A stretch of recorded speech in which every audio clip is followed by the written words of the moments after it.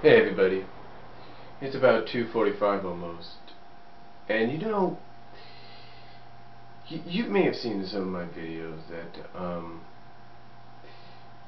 of my videos I've basically done some footage with you looking at the ceiling, or it's in a park during the day or something like that. That our church, you've seen me kind of showcase some of our church services. Well, you may not see that for a while, I'm not really sure. Because apparently, and I don't want to give much away, but apparently this past week has been a real up and down, kind of down week for our church. But as my mom has said, a blessing from God is coming. Out of all this downness, a true upness is coming from God. And I believe it is. But here's the thing. Our pastor, this past week, a couple of days after he preached on Sunday, news got out that he was terminated by the elders. Now, no one really knows the real specifics as to why he was terminated. Not even close confidants and friends of ours can really have those answers. But if someone would have told me, my family, our friends at church, that our pastor, and even would have told our pastor that his sermon on Sunday would be his last at our church, no one would have believed us. And a lot of people were talking, wondering why it happened. Some felt that the new associate pastor that we had was after his job. But as more details and more things came to light, we found out that that wasn't the case. Because apparently our associate pastor, as of just less than a few hours ago, yesterday being Friday and now being Saturday, our associate pastor also got the axe. And no one can understand why. You see, when me and my family got word about what happened to our pastor, again, we didn't know what the real reason was. We didn't know if they wanted our new associate pastor to be the new pastor. No one knew. But then, like I said, as new details started to come in, I started getting this thought in my mind that maybe our associate pastor really didn't want nothing to do with this. Because some things that were coming in, some of the details that were coming in, I was hearing the fact that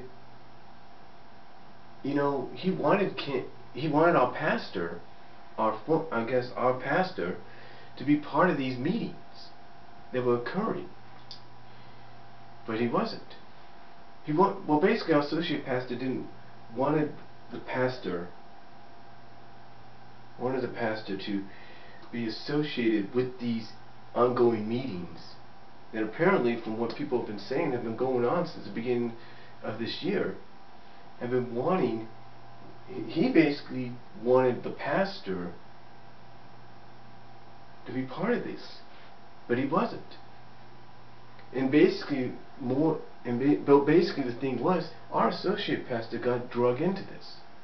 They pulled him aside and drug him in. And that told me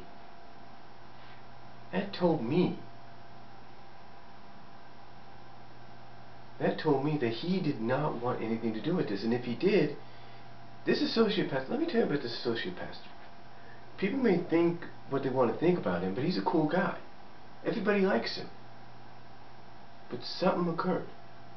Something occurred to where earlier this week our pastor got the axe, and now our associate pastor. But why?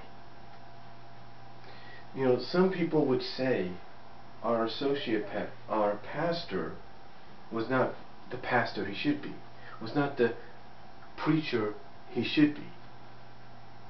Could it have been the same for our associate one? I mean, everybody liked them. But why? What was going on?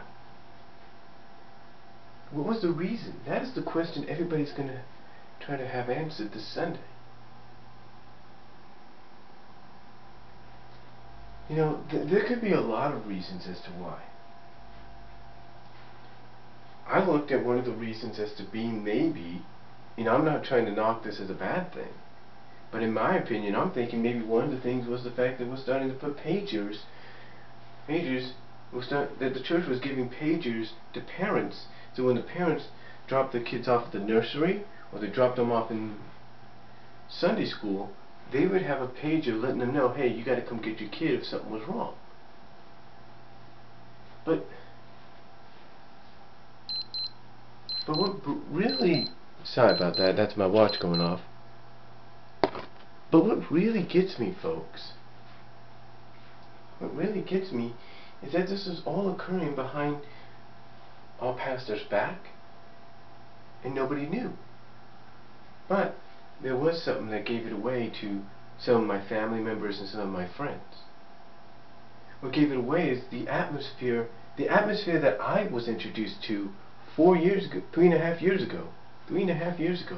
The atmosphere I was introduced to 3.5 to almost 4 years ago now, that atmosphere suddenly started to die off. It wasn't there anymore.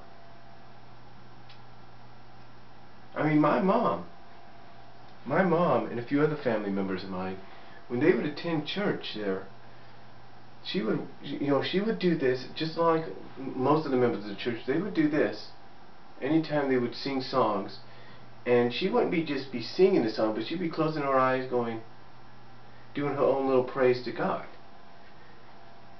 Just like everybody else at that church. But she told me lately that her and the other family members and friends, they couldn't do that. It felt like they couldn't do that no more. And no one could understand why. No one could really decipher why they couldn't do that anymore. And now, finally, we're going to get some answers. We hope. What could it have been? I mean, was it the fact that our pastor and maybe our associate pastor were not the pastors and associate pastors they should have been? I mean, what is it that the people at this church wanted? Did they want our pastor to be all serious, put on a suit, and not probably joke around just a tiny bit, but just be all serious in front of a podium and just read and you know, be all preachy and all that? Is that what they wanted? What could it have been? Is there something more? You see, the thing about our church, and I'm pretty sure a lot of you out there are the same way, our church takes place every Sunday, most of the time, inside a middle school gymnasium. A middle school gymnasium. During the summer, during the summer, every first of the month, during the summer, from June, July, August, and the beginning of September, we always have a worship in the park. Well, that apparently ain't going to happen now, unless we get some answers. You know, and I have my theories, I have my opinions. Some of my theories and opinions are the fact that maybe, like some people have mentioned, perhaps our pastor and associate pastor weren't the kind of pastors and preachers they wanted. Maybe it's the fact that our pastor's family, his kids, are now out of the house and it's just him and his wife. We don't know. Or maybe it's the fact that they just want to move on. Maybe it's a cycle. Maybe it's like every 4 or 5 years they got to get rid of toss out the old, bring in the new. Or could it be something more? What I believe, in one of my honest opinions, is it could be something more. It's got to be something more. And what I fear, And I'm not saying I know this is going to happen. In my opinion, what I feel could be said on Sunday, when people are asking questions, what I feel could be answered, what I feel one of those answers could be is an answer nobody wants to hear.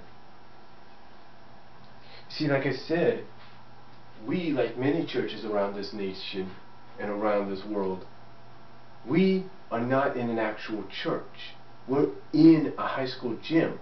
Because we, as my mom has told me, as our pastor has told us, as anybody that's I've talked to has told me, we are the church.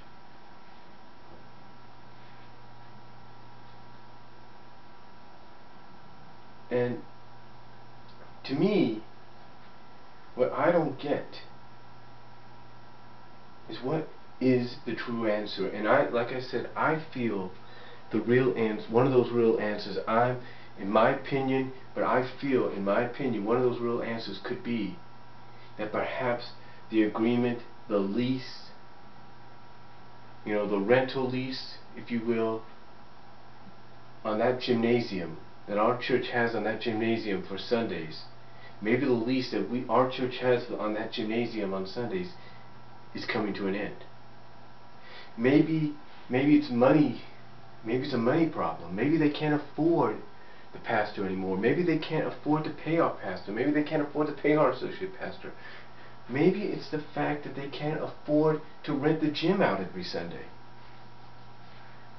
And if that's the case, what next? If that's the answer, we don't know. We don't know. But I will say this. There's going to be two places our destination is going to head to us. Our pastor's house or the school. I'll tell you this. Whether I go out with my sisters and my brother-in-laws to celebrate my brother-in-law's 35th birthday tonight, on Saturday night, in Modesto, either I go with them or not, I will get up, I will set my alarm, I will get up, ladies and gentlemen, and I will go. Because if my mom is going to head to the school, I'll go to the pastor's house. If she's heading to the pastor's house, I'll go to the school. Because we got to get answers either way. And I've got a feeling both places we're going to get answers. We might get answers in both areas. But here's the thing. What is the real reason? That's the question I have. That's the question everybody in our church is going to have, and our congregation is going to have. Because I'll tell you this, everybody liked our pastor. Our pastor opened his house to everybody. My pastor opened his house to my mom and offered her to have dinner when she was new to the church. To get to know his family and what the church was about. So we're going to get some answers, and we're going to get them this Sunday, either at school, at our pastor's house, or both. But I leave you with this question, a question you will see up there in the headlines.